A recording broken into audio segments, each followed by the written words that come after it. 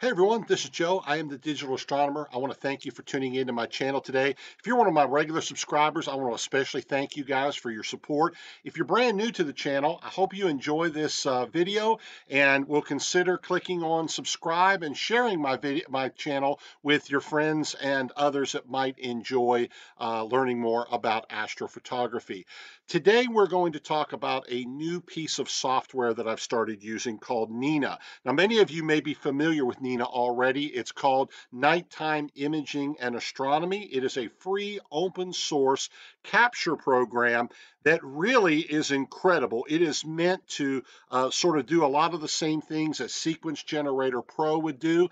Now, since I've been doing astrophotography, everything that I've done with deep sky has always been done in astrophotography tool. And I really still like astrophotography tool, but there are some features about N.I.N.A that really make it attractive. And I've got to tell you, I really enjoyed using this piece of software for the very first time. So what I'm going to do today, this is a rather long video, so I apologize up front for its length. But what I'm going to do is do a little overview of the basic features and sort of the interface that comes with N.I.N.A. Then I'm going to show you how I used N.I.N.A and Stellarium to plan a sequence.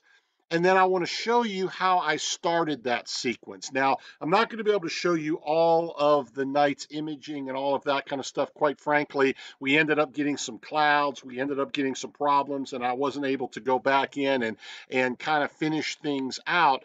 But I do want to show you how easy it is once you've got your sequence started to image with N.I.N.A. It really boiled down to clicking on a button, and N.I.N.A takes care of the focusing, the plate solving.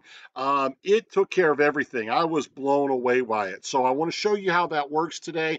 And then at the end, I want to show you the finished project. What I've been doing was imaging the Horsehead and Flame nebulas. Now you'll see at the end of this, I'm going to ask for your indulgence here.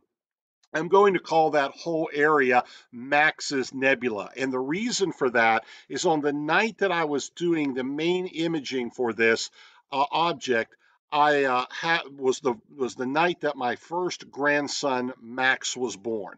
And so, man, I'll tell you, that's the greatest thing that's happened to me for a long time. Love him to death. It's very exciting to have a grandson. And so I've kind of affectionately named this Max's Nebula, and I'm going to have it turned in to a poster and get it framed to put in his room. I'll show you all that at the end, so stick around. By the way, if there's this is a long video, so I did post in the descriptions some places that, you know, if you're just interested in watching how to start the sequencer, I've shown you where that's at. I've kind of broken it down so you don't have to watch the whole long video if you don't want to, but I sure would appreciate it if you would. Stick around. We're going to jump into N.I.N.A as soon as I come back.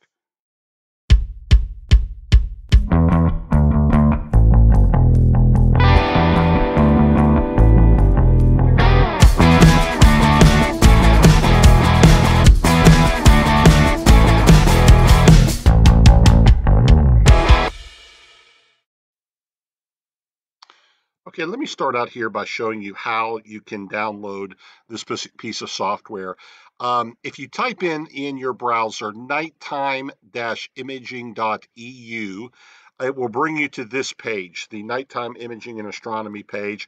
And you can read all about N.I.N.A here. It will tell you all about some of its features, you know, how it can control your equipment and do all kinds of amazing things that really you would have to pay a lot for something like Sequence Generator Pro or another software package to really get all of these features. To download it for free, just click on download. And you have a couple of options here. This top version here is the latest stable version, but you can also download the beta version, which will give you some of the latest features. Now, again, these will have some bug fixes, enhancements, that type of stuff. And it is possible that you run into occasionally a stability problem, but so far with the beta, I've had no problem. That's what I'm running. You can also download the nightly build. Now, this could be quite unstable, by the way, and so you might struggle with it. But if you want to do that, you can do that. Just click on one of these, whichever option you want. You can download the software. Another thing that I want to point you towards is if you have additional information or questions about how to run N.I.N.A and really want to get into the nuts and bolts, there is a YouTube site over here called Quiv the Lazy Geek. And I've actually subscribed to his channel. Quiv is amazing. This guy has everything you'll ever want to know about a whole lot of subjects. He makes it easy, makes it simple. He's got an entire playlist here just for N.I.N.A and for working with it. Down here at N.I.N.A Setup and in-depth tutorials, he's got all kinds. Let me back this off here for just a minute. Whoops. I meant to click on view full playlist. You'll see here he's got all kinds of videos that will walk you through every step with N.I.N.A. And so that's how I've been learning it. But I wanted to point that to you. Let's go over tonight. Let me give you a quick run through, a quick breakdown of N.I.N.A. Then I'll show you how I set up my sequence and how I ran it on the very first night of imaging.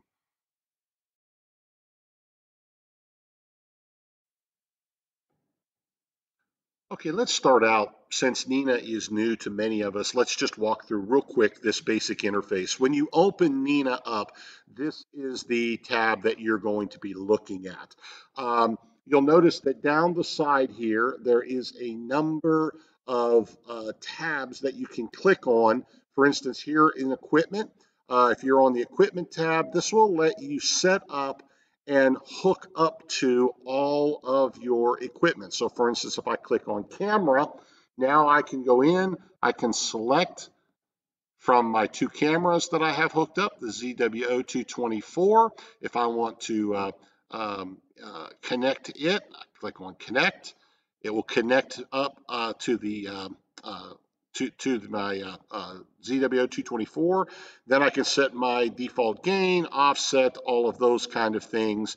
If I wanted to go over, and that's actually my guide camera, but if I was wanting to image, here's my ZWO183, connect up to it, and that's going to allow me to, turn on the cooling, or turn it off, turn on the warming, adjust my default gain, default offset, all of those kind of things. That gives me all the setup for my camera. Same way, if I go down, it allows me to turn on my focuser. If you've got a filter wheel, a rotator, your telescope, all of these things, this is where you're going to set up and connect to your equipment. We'll go ahead and walk through that later on when we actually get ready to image.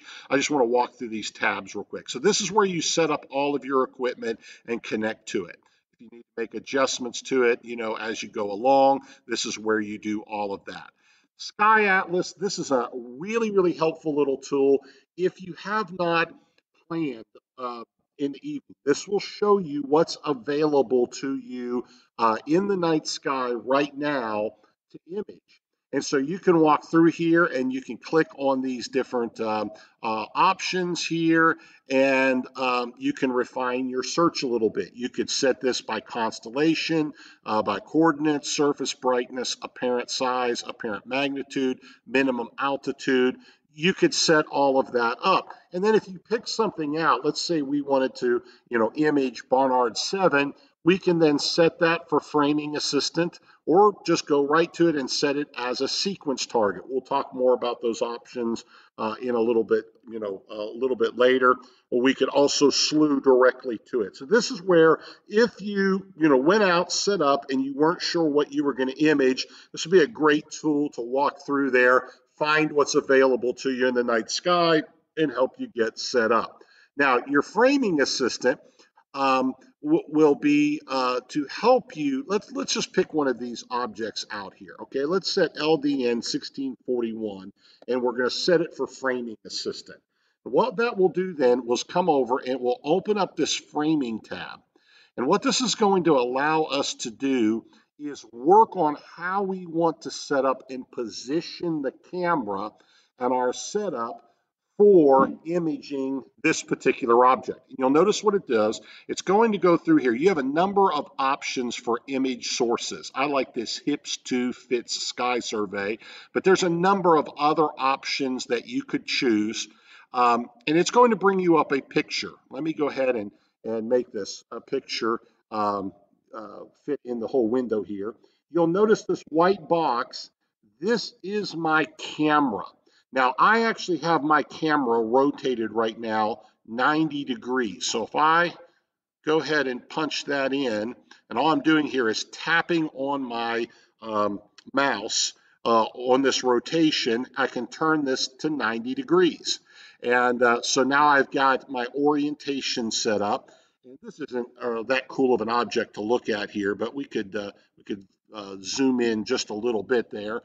Now what I can do is I can actually move this around, okay? So if I wanted to, I can actually move this box around like this and decide exactly how I want to frame my picture. Once I have that all set up, then I can simply click on Add as Sequence Target or Replace a Sequence Target. If we were creating a new sequencing plan, we just Add as Sequence Target, click on that, and that's going to take us over to the next page, Sequence. This is where we would actually set up our sequence that we want to image for the night. Now, what I actually want to do, though, is show you another tool. That was very helpful if you are going out at night, setting up, you're not sure what you want to image, and just setting up something very quickly to get an image.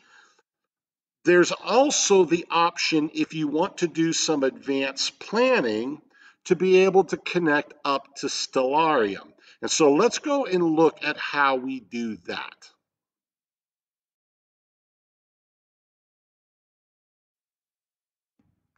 Okay, what I want to do now is show you how to plan an imaging session using N.I.N.A and Stellarium. So let's say you want to plan a couple of days ahead of time what you want to image. That's the way I do it. What you're going to want to do, first of all, is come over here to your Options tab, clear over here on this side of the page, go under Equipment and Planetarium, and set up whatever planetarium software you're going to use. I'm going to select Stellarium because it's my favorite planetarium software, okay? You want to pay attention here to what port this is going to send all this information to, and I'll show you why in a moment. Now, go over to Stellarium, and one of the things that you're going to need to do is go down here under the configuration window, and you make sure you go down to Remote Control, Configure, make sure that you have Server enabled, okay?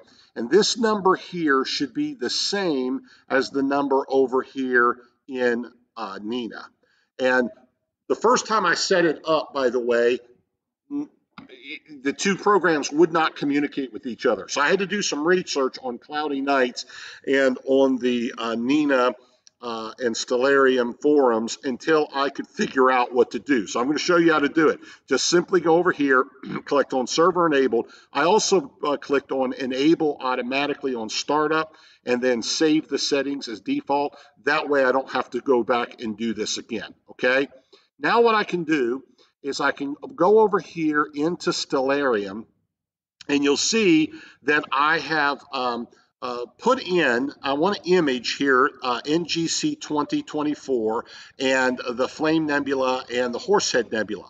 And so I kind of moved around here until I figured out the spot where I want the camera to be located. Okay, now that I have that, now that I have my position, okay, set up, okay, now I can just simply go over here to N.I.N.A. Now I've got it framed in Stellarium. Go over to N.I.N.A, and this is a pretty cool little tool. Go over to Framing, okay, and see this little button right here, this odd little button right here? If you hover over it, it says Get Coordinates from Planetarium Software. If I click on it, it is going to go right over and it is going to grab the RA and D and declination for my object, for what I had framed in Stellarium, and bring it over here. You can see this is framed up just exactly the way I want it to be set up. Now, I could give this an object name if I want to, so we could do that.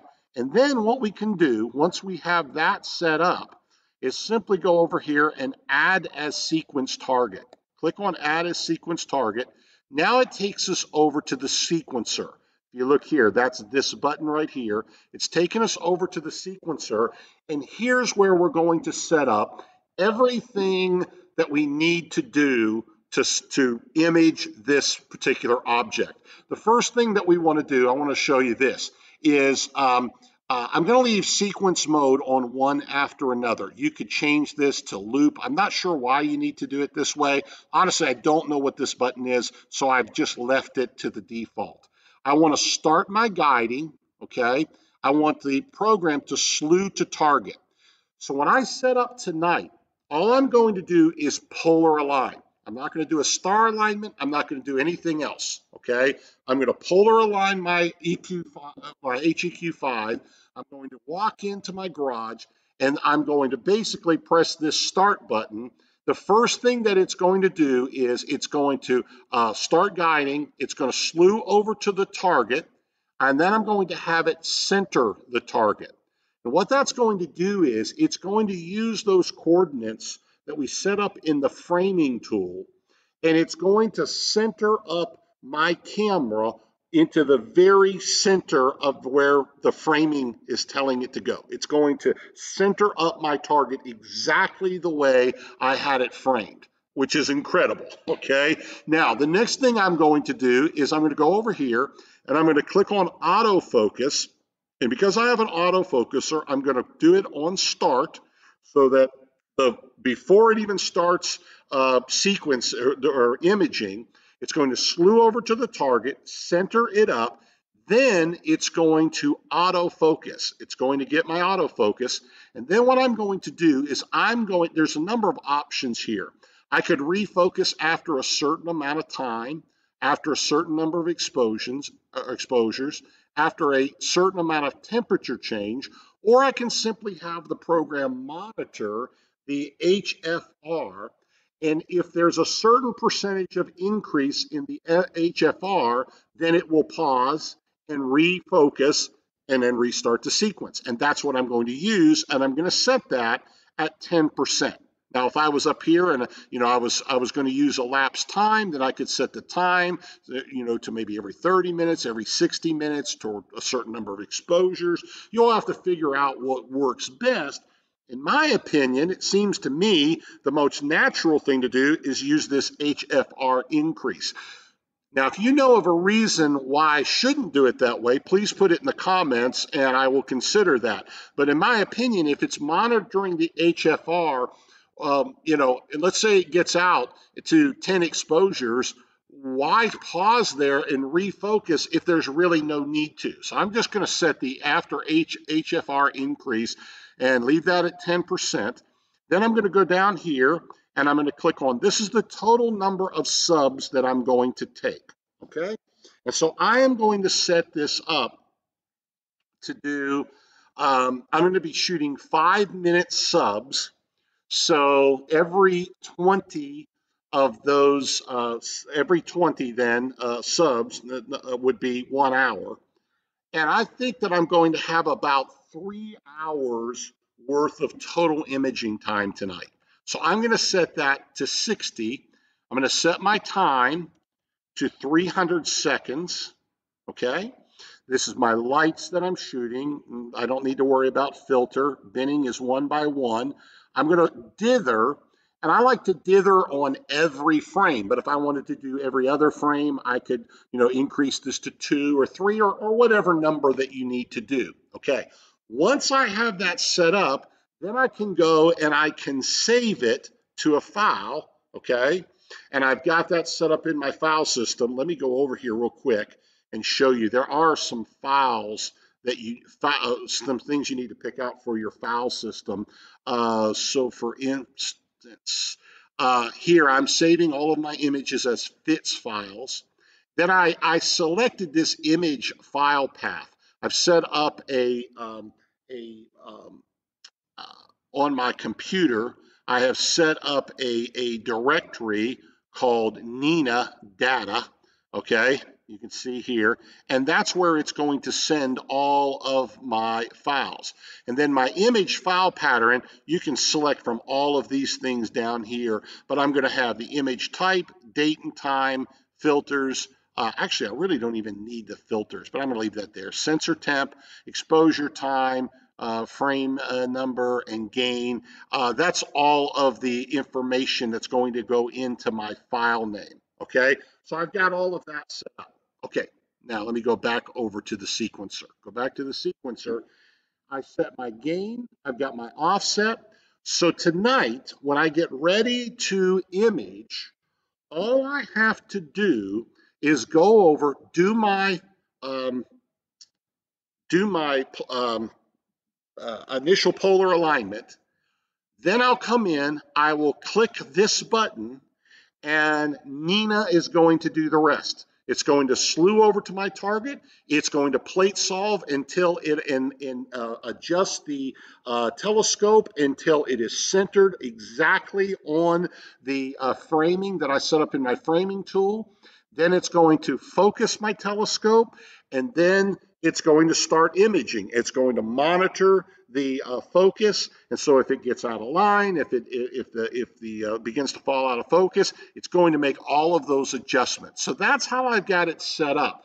Now, some of you that know N.I.N.A better than me, take a look at this. If I'm doing something wrong, please put it in the comments, and I'll be glad to go back and fix it up. But that's how simple it is. I click on this button, and then I can sit in the house and monitor it. Now, some of you say, well, I like to be outside and be able to, be around my telescope. That's great, except tonight it's going to get down into the 20s here where I'm at. And so I don't want to be outside as I want to be inside, warm, comfortable, drinking a nice Diet Coke and, eating something while I watch TV, and let the computer and the telescope do everything else. Oh, by the way, I've also got this set up so that it will do an auto meridian flip. And we'll talk about that another time. You could set that up, but when it gets to the meridian, it's going to take care of the flip, refocus everything, and everything will be set up, okay? And that is an amazing tool. We'll see how it works. Give me about another 2 hours, and then we'll be set up. I will get my polar alignment done, and then we'll come back and we'll watch N.I.N.A slew and get this set up and execute our imaging plan. Stick around.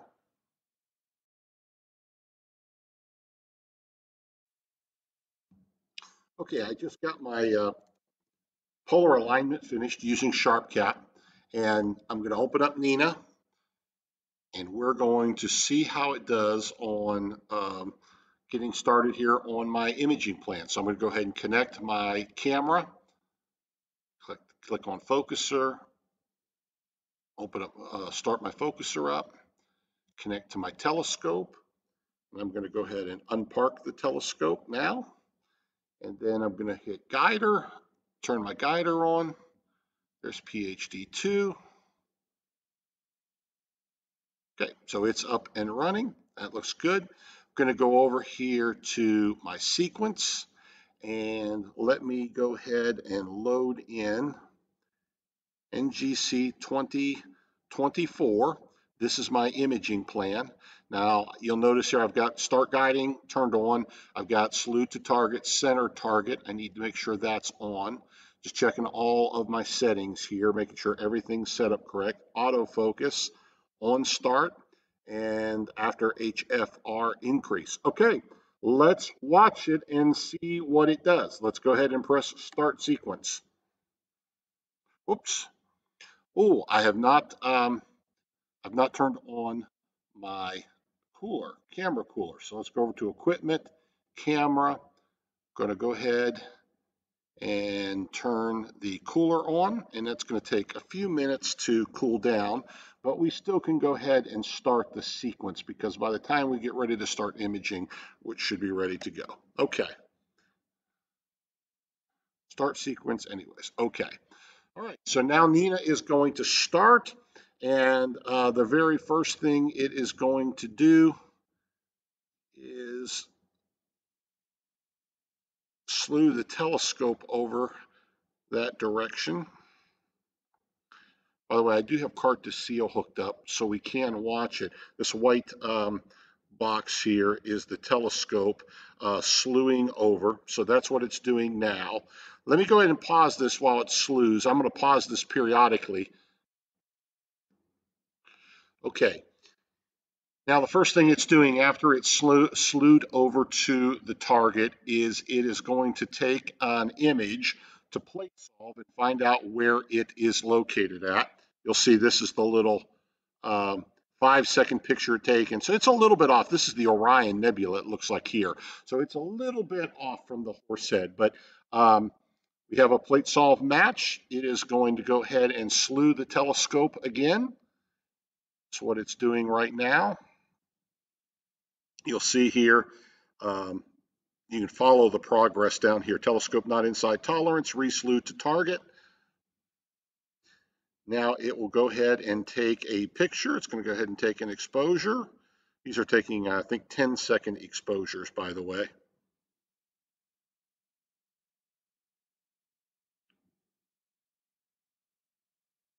See it right here. Okay, now it debears the image. It will Platesolve that image. And we're getting a little bit closer because I'm pretty sure that's N.I.N.A right there. Okay, it's on target. Now it is going to run the autofocus sequence. And by the way, on the autofocus sequence, I set that up. I'll show you how I did that once it starts the imaging sequence here in the plan. But what I will do is I'll show you that on the autofocus, I have it, it takes 2 images and then averages those images together. So instead of just taking one image, kind of calculating the HFR and then making the adjustment, it averages 2. And that helps if you're not having the best seeing, which tonight we don't have, and gives you a much better autofocus. Takes a little bit longer, roughly twice as long. But the reality is I think it gives you a little bit better autofocus. I'll show you how I set that up in just a couple of seconds. I'll go ahead and pause this while it runs through the autofocus sequence here, and we'll take a look when it's done here of the graph. Okay, you can see here that my autofocus is getting a curve here. It's starting to calculate a curve. What it does is it takes an image, it'll make an adjustment to the focus, and then it will make the calculation, and it will find the optimal focus, the best focus to get the lowest HFR value. And that's for all of the stars in the picture, not just one star. And that's, I think that gives you a lot better auto-focusing routine when it does that. But you can see here, it is putting my graph together, calculating what's the best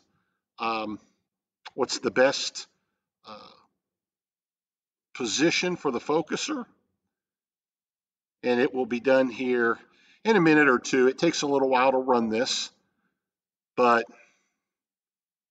you'll see there it moved the focuser just a little bit, lets it settle. You can watch the progress right here. Now it's exposing. I'm going to take a 5-second exposure.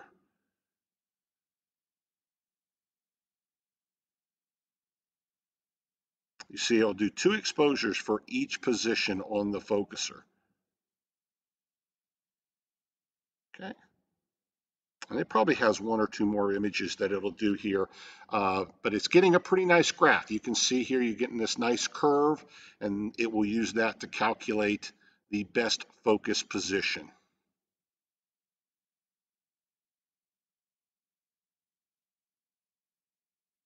Okay.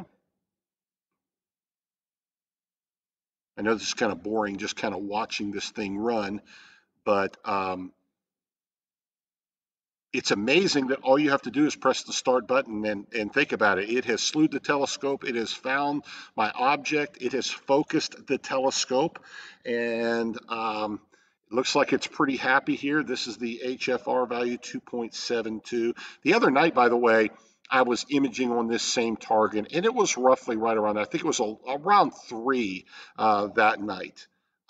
Conditions are slightly better, at least for the first part of this evening. There we go. It has already started now to run our imaging sequence. If I go over here to imaging, um, you'll see here is the last little target. This is the last probably 5 second image that it took. You can see my guiding is doing pretty good right now. It's at 0.82 total RMS. I will pause it until we get pretty close to the first of these. I've only done about 40 seconds now of imaging on this first 5-minute sub. When the first sub's done, we'll take a look at it. So I'm going to go ahead and pause right here. Okay, this first image is about a minute and a half away from coming up. It's still imaging, but I did want to walk through this imaging tab. If you're over here and you click on imaging, this is what you'll have. I have not altered this at all. This is the default settings. You'll notice up here I have my camper information. It will show my gain, offset, the fact that I've got it, I'm debarring it. That's what this check mark means. Right now the cooler power is running at 23%. The chip temperature is minus 10 degrees. This is where you can control the cooling temperatures if you want to make it cooler. You can also then at the end of the session turn the cooler off and turn the warmer on and warm it up over a number of minutes. That is very handy. You can also switch this over to the focuser if you wanted to manually focus. If you had a rotator connected, which I do not, you could use this to adjust the rotation. This is for the filter wheel. I don't have a filter wheel, so I could really take this off if I wanted to. I do not have a flat panel, so neither of these are really germane. But I left them on there so you could see what they look like. This is the telescope. We've got the meridian in 2 hours and 5 minutes, and I will show you a little bit later. Um, if we get to the meridian, I don't know if the cloud cover is going to hold up for me to get all the way to the meridian. If we don't, I'll do it another time. But oh, here's my first image that came up. You can see here's the Horsehead Nebula. Here is the Flame Nebula. This is N.I.N.A, which with the I'm shooting tonight with the L Extreme filter, dual band filter from Optolong. And it does sort of make a big problem with halos around really bright stars. Now, N.I.N.A, if you know anything about this, it is a really tough star anyways. I don't know if I've ever seen a picture of this particular object, the Horsehead and the Flame Nebula, that didn't have N.I.N.A really overexposed. It's really tough. But anyways, that's the first picture. You can see here it puts it in my image history. So here's our telescope information here. It just tells us what we're looking at, when we're going to have the meridian flip. Again, as I said a few moments ago, I'm not sure that I will get there tonight. I'm hoping to, but the fact is I've got some cloud cover coming in a little bit later on, and I don't know if conditions will hold up. But if it does, I'm going to let you see the meridian flip, which, by the way, will happen automatic. N.I.N.A will take care of all of that. Works really, really well. The one thing I will mention is if I go over here to EQ Mod, for my setup, I needed to make a little bit of an adjustment. You see these little yellow lines here? I had to adjust uh, the the meridian flip. I had to adjust the mount limits to allow it to go a little bit past the meridian so that I could get a good meridian flip. Otherwise, it will shut down the EQ mod and it wouldn't work. But once I made this adjustments, which was very easy, maybe I'll do another video one day on how to make that adjustment. It is super simple. You can look in EQ mod to find out how to do that. But you'll see here I've made just increased my mount limits a little bit so that I can actually track for a little bit past the meridian. Okay. Um, so that shows you all my telescope information here. Up here are the statistics. You'll see the width of my image, the height, this is all of the detailed digital information, which I don't really understand: the median, the standard deviation, the mean, the minimum. I do know this tells me the number of stars, which is 136, bit depth at 16, my HFR. This is what my focuser is tracking. That's the average of all of the stars in the image, the HFR. And if that tracks up too far, then it will run the autofocusing routine again. Okay, and down here, this tracks my HFR history. And it will put some little dots on there as we go through the night, as we take more images. And then when it needs it, it will run the autofocusing routine. This is the imaging. This is if you're not running a plan and you click on this, it will take a 15-minute second exposure and all of this information. But I'm running a plan right now, so it's actually running 5-minute long exposures with 140 gain, 10 offset, and so it's running that. This is the active sequence. You'll see I'm imaging image number 2 out of 60, exposure time 300, binning 1 by 1, gain 140. And so if I pause that, by the way, I can start it right back up.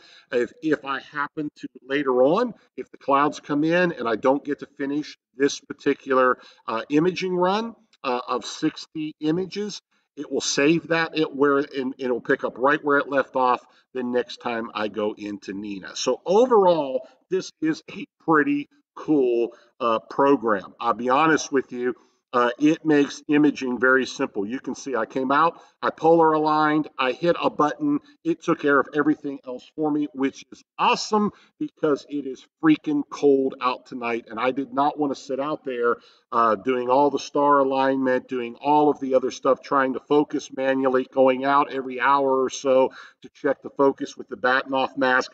Everything here is now automated and it's running very well. So I'm going to pause this. I'll come back a little bit later and I'll show you if we get to the meridian flip, I'll show you that, and then we'll see how it goes, and I'll show you the finished product. By the way, you're going to hear me referring to this. I think I said it in the introduction as well. I'm going to be referring to this as Max's Nebula. That's my new grandson, and I am taking these images to make a poster so that he can hang it up on his bedroom, because on the night that he was born, I was imaging this object. And I want to add a little bit more data to it. That's why I'm out here tonight. Okay, we've got our second image up. There it is. You can look pretty good. Focusing, holding on pretty good. You can see that it added to that. Came over here, added my second picture into the image history. And okay, things are going well. We're just going to keep imaging for a while.